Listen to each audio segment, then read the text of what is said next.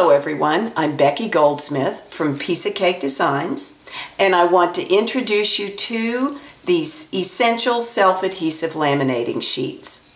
Linda and I have used this kind of product for many years to make our applique templates. This is better. This new product is slightly more rigid, which makes a much better applique template. The packaging includes directions on how to use the laminating sheets, and I'm going to show you what the instructions tell you. So I'm going to set that aside and take one of the laminating sheets. The templates I'm going to make are from my book, The Quilter's Practical Guide to Color, from the Tile Tango quilt. So what you do to use the laminating sheets to make your templates is, once you have your pattern, you're going to need to make at least one copy of it. So you will cover that copy with the self-adhesive laminating sheet, and that will make the paper rigid enough to use as a template. This is much faster than tracing the pattern onto some other template material. It's more accurate because a copier makes a more accurate representation of the pattern than you ever will by tracing. And this is a product that's very easy to cut out, so it doesn't make your hands hurt as you cut out your templates. Now, if you look closely at this pattern, you'll notice that, say, this small leaf number 1 is connected by dashed dots underneath the stem.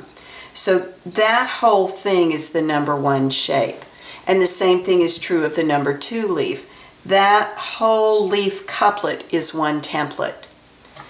To use the copy to make the templates for these 2 shapes, I'll be cutting through that number 3 stem. That's why for this pattern I made 2 copies of the pattern, because out of the second copy I'm going to take that number 3 shape. And that's going to be true on other shapes that might overlap in any pattern that you make. So let me get my patterns out and I will rejoin you. I'm back. I used my paper scissors and cut the number 3 stem out of my second copy, and you'll notice I left a buffer of paper around it. At this point, there's no reason to cut any shape out exactly as it is drawn. You'll do that once it's been stuck to the laminate. Let me set that aside for just a minute. Now, you use your templates in needle turn hand applique right side up on top of the right side of the fabric.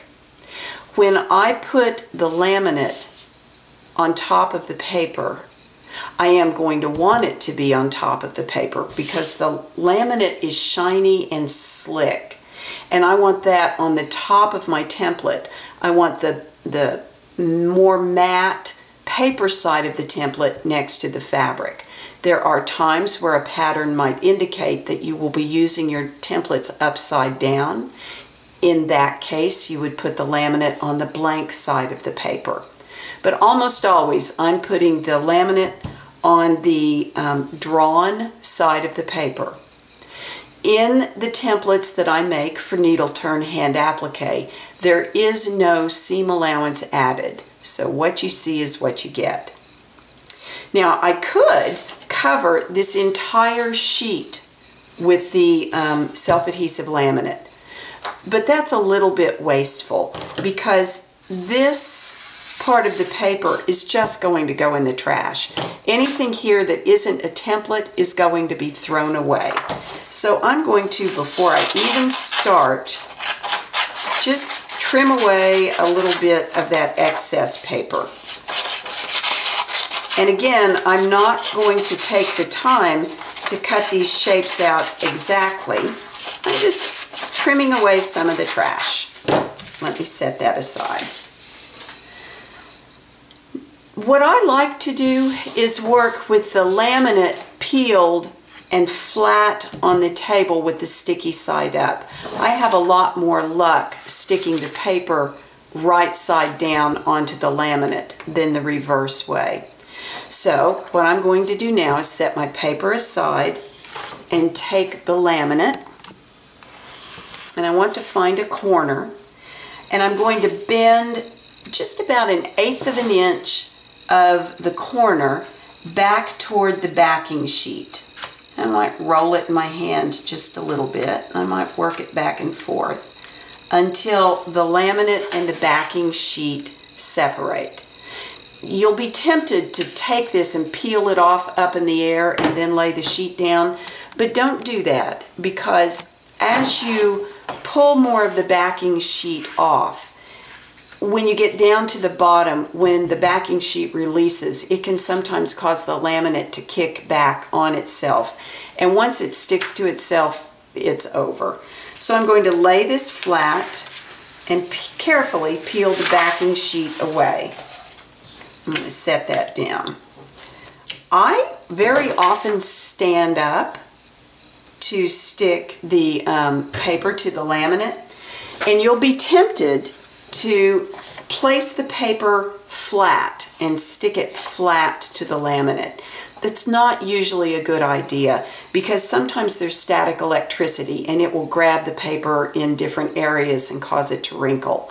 I think it's much better to cup the paper in the center, and again, I'm putting the side of the paper with the lines right side down on the laminate because I want to use my templates right side up. So I'm going to hold it, cup the paper in my hand, and with control, set the paper down and control it as it falls farther down. Now remember, I also have the stem that I want to stick on here. And I think I can do that right there, just like that. Now, if I had missed the mark, if I had gotten this paper and part of it stuck out over on this side of the laminate and wasn't covered, that's not the end of the world. If that ever happens to you, just cover the exposed part with a little more excess laminate. And I'll show you in a minute when you might do that, because you wouldn't want to do it with all this sticky stuff hanging out. That's going to be in your way. So when you find yourself working with a sheet with all of this exposed laminate, to keep that from being in your way, take the backing sheet and place it back over the exposed sticky edges. And then I turn it over so that I can see what I'm doing, and I trim away the excess laminate. And this is a really nice usable sheet of laminate. I have a drawer where I keep pieces that are usable size to make templates on other projects. So that's going to go in my drawer. Now you'll notice that the backing sheet is going to want to curl and fall away. But before I let it fall completely off, I'm going to cut some more of that excess laminate off.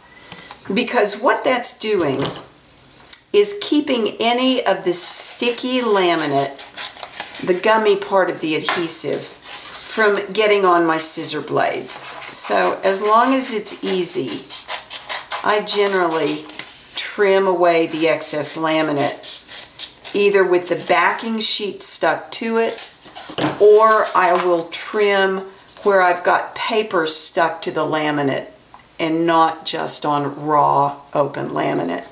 Now, if I had managed to put this paper on the laminate and not gotten the entire thing covered, let's imagine that my laminate ended right here. Well, I have more laminate that I cut away, or I've got more sheets. You can always take another bit of laminate and peel the backing sheet off and cover any part of the template you might have missed. When you do that, go ahead and let the laminate pages overlap each other. It would be very difficult to butt them up next to each other, and it doesn't work particularly well. It's better if you overlap the shapes. You would use that same idea if you ever need to make a very large template, one that's bigger than a piece of paper.